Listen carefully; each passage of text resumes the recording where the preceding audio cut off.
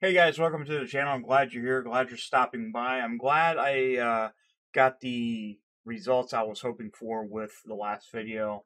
I'm glad you guys watched it and got something out of it. I had a really awesome comments, by the way. Thank you, every single one. If I haven't got back to you yet, I do plan on doing that. So I'm going to try my best to stay proactive in communicating with you guys. So I wanted to talk about something today that a lot of us have problems with. Doesn't matter who you are. Well, I guess some people can do this easily, some people can't. And that's talking to people. And you're probably wondering, well, we talk to people all the time. That's just a thing we do, is talk to people. That's not exactly what I mean. So when we talk about mental health, we talk about depression, we talk about anything in that realm. Sometimes it's hard to go out on a limb and be like, "Hey, I need help." Now, I'm the same way. I still have problems like every day. Like, man, I don't know if I want to talk about it. I want to keep it bottled in and just keep my mouth shut. Sometimes that works, sometimes it don't. From my experience, bubbling everything in is it's kind of dangerous. And what I mean by that is eventually if you put too much soda into a can, there's no more room, it's going to spill over. And that's kind of what happens with our emotions, our thoughts, and things like that. Eventually you can't take it and you have to pour it out. And sometimes it comes out of like a panic attack, going completely mad, or worse. Some people are violent.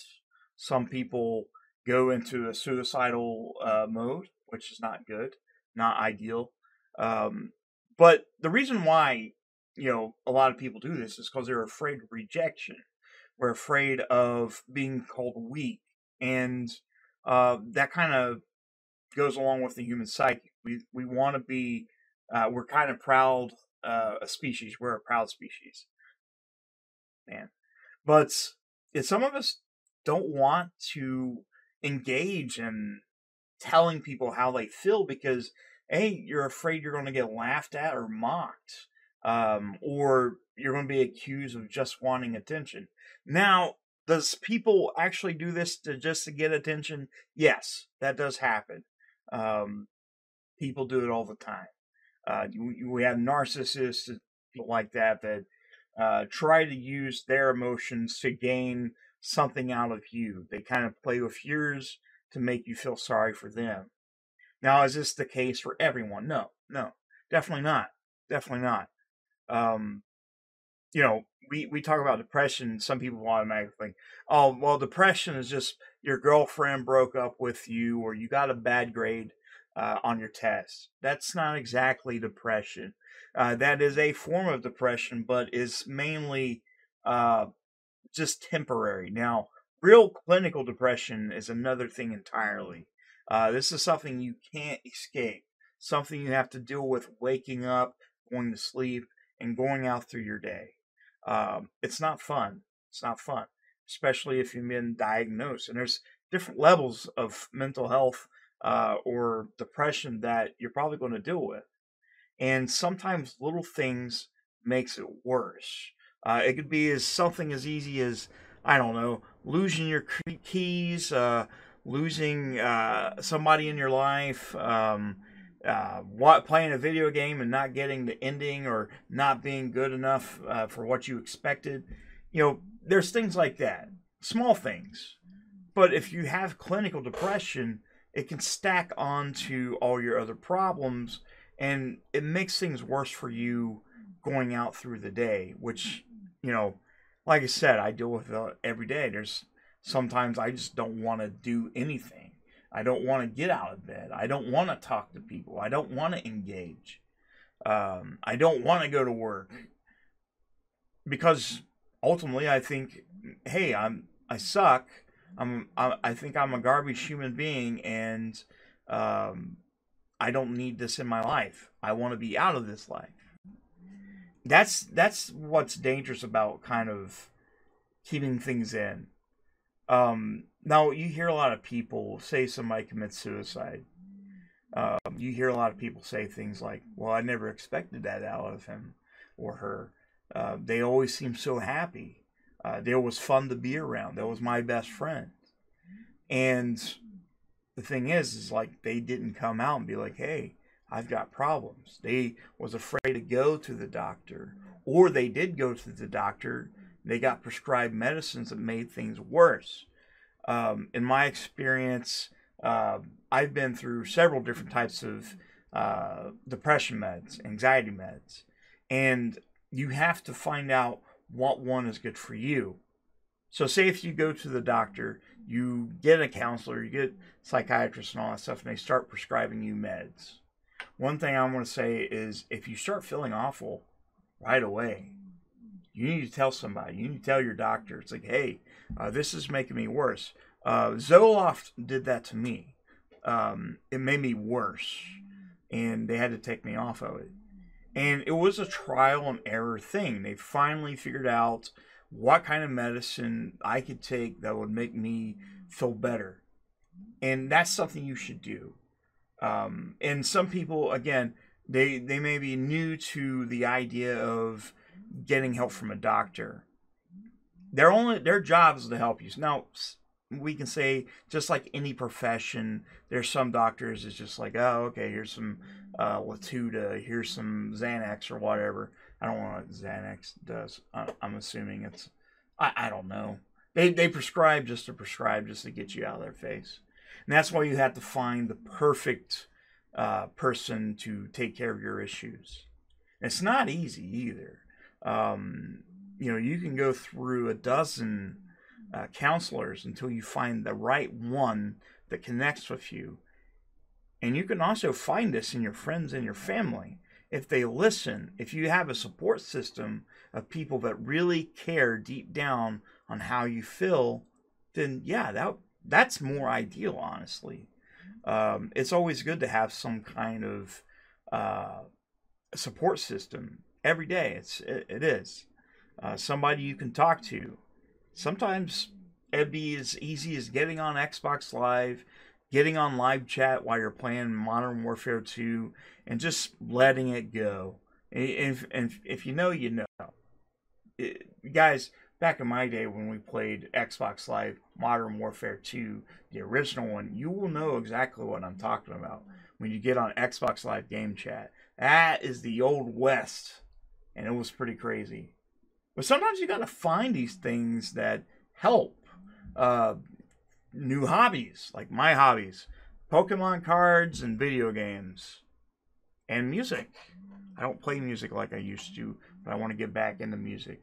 I started a new hobby of 3D printing and vinyl cutting, which, I used to do the vinyl cutting a long time ago, but, I was finally able to invest in my own little workshop. And those things help. Having something to engage with to make you not think about those things, that does help. That does help. It can help with a number of things. Aggression, one. You don't want to be violent, so playing a video game where you're killing people it's better than doing it in real life, honestly. And don't kill people, okay? Don't do that. If you feel like you're going to hurt somebody, go to the hospital and get seen. Don't be embarrassed to be put in a mental ward. I've been in there 4 times. 4 times. Is that embarrassing to me? No. It used to be. Well, it was 3 times, and the 4th one was, well, not in order. I was in the ICU for swallowing a bottle of pills, and I had a tube going down my nose up into my stomach, sucking them out. And, you had to do the activated charcoal. So don't be embarrassed if you have to go to the hospital to get help, to kind of get yourself, and I'm not going to lie, it does feel like you're trapped. Because, and sometimes you get there, they put you in with other people with different type of depression issues or mental health issues, and they kind of treat it the same. But being in confinement does help you a little bit. If I could say anything about it, it is, hey, there's people that's way more messed up than I am in the same building. Some people, they say, oh, well, you got put psych ward, so you're a mental case and you're dangerous. No, that's not the case. Most of the time. I'm not saying that it's never the case, because there are some people that go too far, honestly. My reasons were suicide related. I went there. I didn't want to die. I did want to die, but I didn't want to die. And so I could find myself, I went to the psych wards. Did it take me a few times? Yeah. Could that happen in the future? Yeah. But I know what to do now. It's hard to reach out to people.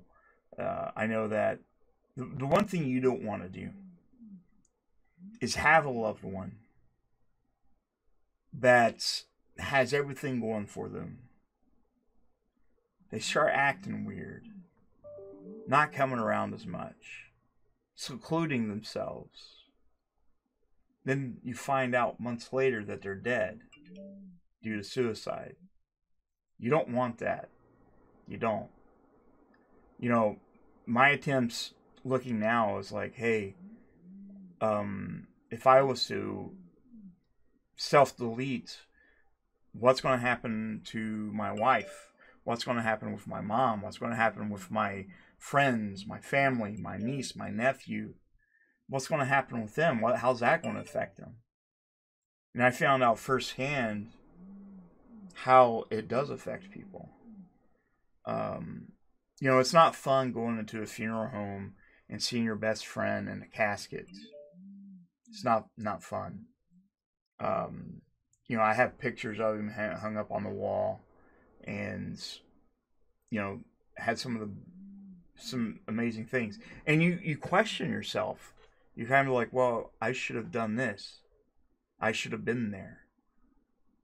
You kind of blame yourself. You go into this mode where you're just blaming yourself for things that you could not really control.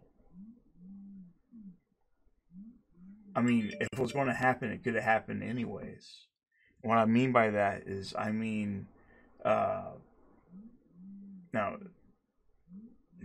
you could have been there for them, and they still done it. It's awful. It's awful. It really is. But guys, thank you so much for watching. I definitely appreciate it. I hope I see you soon, and I hope you get something out of this. I'll talk to you soon. There's a girl called Millie, and the boys all love her so. They love her so.